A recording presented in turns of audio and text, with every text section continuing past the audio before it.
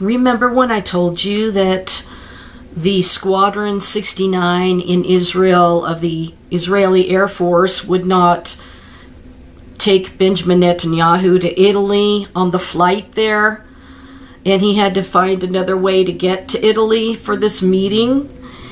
Well, somebody responded to me on Rumble and sent me this article from the Jewish press, and it pretty much tells you what's been going on with this trip to Italy and why it was basically the protesters were protesting against him going. So you've got to hear what's going on there, because this is really interesting. Now, I personally believe that when the covenant with many is made, that actually has to do with allowing the Jews to build the third temple on Holy Mount Moriah, and it's going to include whether it's the land lease or whatnot going on with that. And so I don't believe that this or any other, paper that's signed, I don't believe is it. I believe that has to do with actually building the third temple on Holy Mount Moriah. But this report says, and this was written by David Israel, and it was March 14th, so it was yesterday. Netanyahu reaps stunning economic benefits in weekend visit to Europe. You're going to fall off your chair, reporter Yoshi Baum tweeted Monday night, and continued, "It looks like the prophet's vision of the end times, but these are the facts. Israel is becoming a superpower." So what did I tell you? I told you they were going to do all these things to elevate themselves, to make themselves with the Supreme World Court, with the king at the helm, to be the monarchy, to be the king, basically, of the world, and set up the one world religion right there in Jerusalem. That's apostate. But he goes on to say, our tiny country is becoming an extremely dominant and significant player vis-a-vis Europe in a way that completely changes the rules of the game in the Middle East, including vis-a-vis the Palestinian Authority. This is unbelievable. Netanyahu's visit to Italy this past weekend was intended to conclude a major deal for a $9 billion natural gas pipeline to be carried out by an American company with U.S. funding. Also in Berlin later this week, Netanyahu is reportedly going to sign a $3 billion arms sale to Germany. Okay, so all of the Holocaust victims are rolling over in their graves, I'm sure. The deal was announced in September, but was delayed because of the elections. Also, when Netanyahu hops to London next weekend, interesting timing. Going to London, gonna meet with the king. He is expected to seal another huge arms deal. Needless to say, he had my attention. Baum references the East Med pipeline, a planned offshore-onshore natural gas pipeline directly connecting the energy resources off the shore of Israel to mainland Greece and from there to Europe. The initiative is conducted by the Gas Forum of the Eastern Mediterranean Basin, which was established by Israel, Italy, Greece, Cyprus, Jordan, Egypt, France, and the Palestinian Authority. The U.S., European Union, and Emirates have observer status in the forum. The East Med Initiative was signed in Israel in 2019 under the auspices of Secretary of State Mike Pompeo, but the change of governments in Israel and later the war in Ukraine led the Biden administration to announce at the beginning of 2022 that it was withdrawing its support from the initiative due to environmental considerations. So we've got Joe Biden trying to destroy all of these pipelines and make sure they're not used. What was that, one might have asked? The pipeline posed risk to some rare breed of crustacean? A few weeks after Biden's brilliant move, Russia invaded Ukraine and proceeded to use its gas supply as leverage against Europe, which, by the way, Trump had warned about. So, is that what started this war? And is that what's really going on? And Joe Biden, fighting against this pipeline? So, let's see. Trump had warned about this, and Europe's energy supply was in crisis, and the new German Chancellor, Olaf Scholz, made a pilgrimage to Israel only days after taking office to reach an agreement on the supply of energy from Israel to Europe. Scholz wanted to run the pipeline through Turkey, and the Lapid government agreed and sent President Isaac Herzog and later Defense Minister Benny Gantz to seal the deal with President Erdogan. This move did not go down well with Turkey's nemesis in the region, Greece and Cyprus, which is why President Nikos Christodoulides of Cyprus rushed to meet with Netanyahu immediately following the November 1st election and before he took over as prime minister to sign a deal that keeps Cyprus and Greece in the picture. Netanyahu consequently informed the Turks that Israel would consider letting them back into the deal only after they get rid of the Hamas presence in their country. It's something Gantz was also trying to achieve but did not accomplish it. At this point, after the series of devastating earthquakes Turkey has endured recently, it's doubtful whether they are ready at this juncture to join the project. Baum describes the magnitude of the deal, and I must admit it is astonishing. It says, 1, according to estimates, the pipeline should deliver more than 5 billion euros worth of Israeli natural gas annually to Europe over the next 15 years. So that gives them a whole lot of control over things with Europe. Setting it up for the new monarchy that Israel's going to put in place, and everything I just said in all of my last videos about them putting a king on that throne.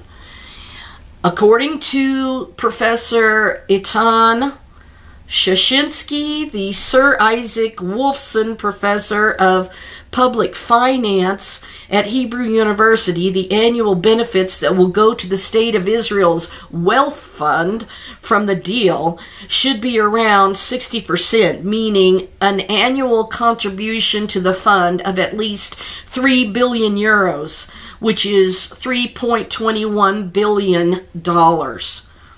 3, Europe will do anything to obtain Israel's natural gas. Judging by the current negotiations with Germany, Berlin is prepared to completely change course regarding the lavish aid it provides to the Palestinian Authority and anti-Israel charity organizations or associations. 4, Israeli natural gas reach all of Europe, including Norway, which is a major supplier of oil, gas, and electricity. 5, in addition to the gas pipeline, additional pipelines will be built along the same route to transfer oil, electricity, and internet fiber optic cable. These should connect to the pan-European system. 6, as a result, Israel is becoming a significant player in Europe, which now needs Israel more than the other way around. Bombs suggest that, like Turkey and Germany, every European action regarding the Israeli-PA conflict, every United Nations vote will be examined from now on in light of the new circumstances. In other words, help the PA construct illegal construction in Area C or get heat this winter. Okay, I admit some of the above looks more like wishful thinking than the biblical prophetic vision of the end times. Still, Israel could certainly use the wealth fund to improve education, transportation, and all the other vital components of modern society. They plan to elevate themselves to be the one world religion there in Jerusalem and bring all of these religions together into one. And to have a king sitting on that throne, reestablishing the Davidic dynasty by an earthly man who's got a military background, which King Charles III has been in, of course, the British Royal Navy. So he's got a huge military background. And of course, Britain used to have the top navy in the world, the Royal Navy. So this is, you know, a huge naval background and a huge military background of the king. But one final note, if you've been following the proceedings of MK Simcha Rothman's Constitution, Law and Justice Committee, you noticed a permanent feature there. MK Karine El-Harar, Yish Atid. For more than 2 weeks, she has been heckling the chairman, interrupting speakers and drenching every meeting with the inane statements without once proposing even a shred of an alternative to any part of the judicial reform legislation.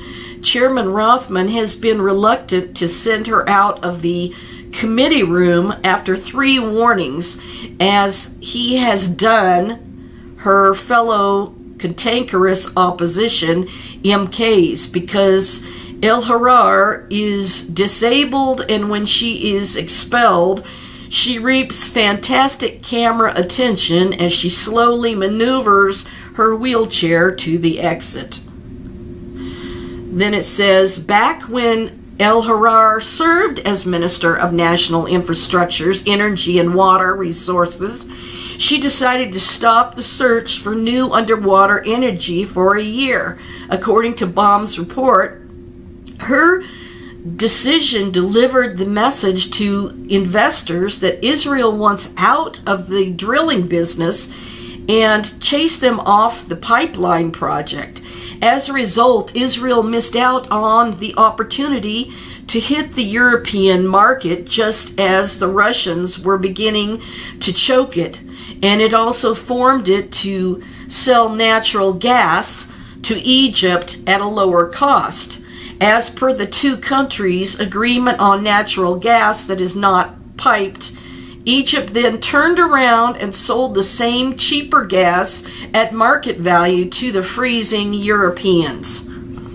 This, in addition to interim Prime Minister Yair Lapid's unratified gas exploitation contract that relinquished Israeli territory to the Lebanese, combined to cost Israel billions in potential income. Way to go, Yish Atid.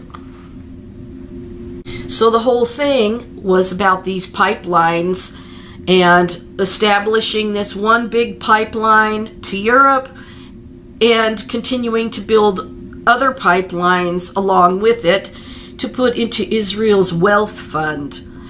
And they're going to the UK, Benjamin Netanyahu, to speak to the king. All of this is pretty ironic timing, don't you think?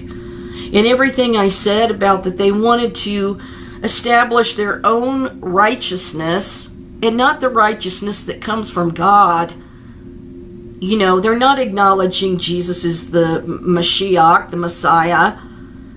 They're trying to establish themselves, and, you know, all the Gentiles will be under their feet. This is how they view Gentiles.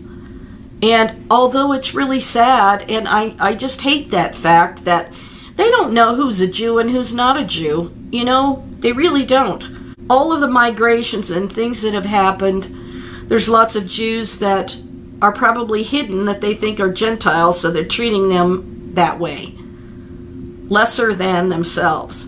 But under God, we are all created equal. And don't ever forget that. And as a woman, don't ever forget that.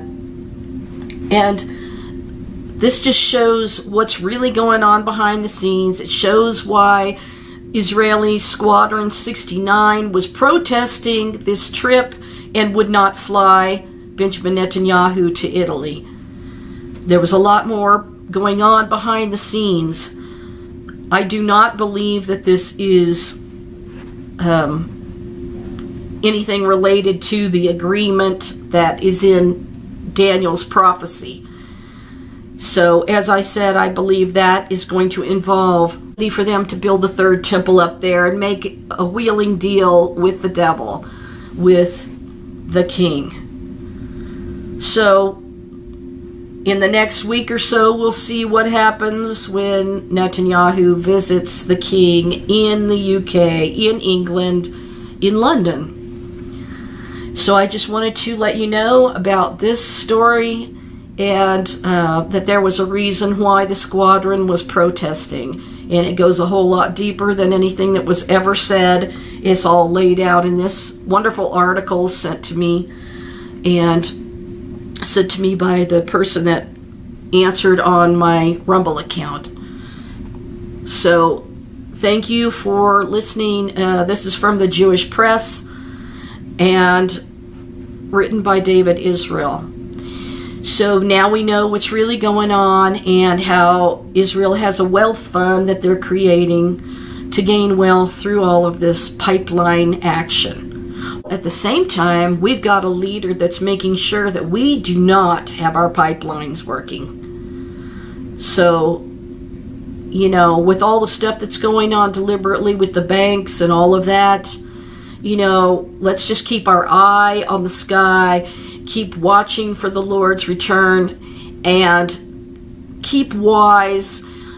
And don't be deceived by people who have a dream every other minute about the rapture, or people that post a cartoon trying to say that that has something to do with the rapture, or, you know, they see numbers on clocks, or somebody's, you know, I saw the same number on my clock that I happened to see on a, you know, bumper sticker.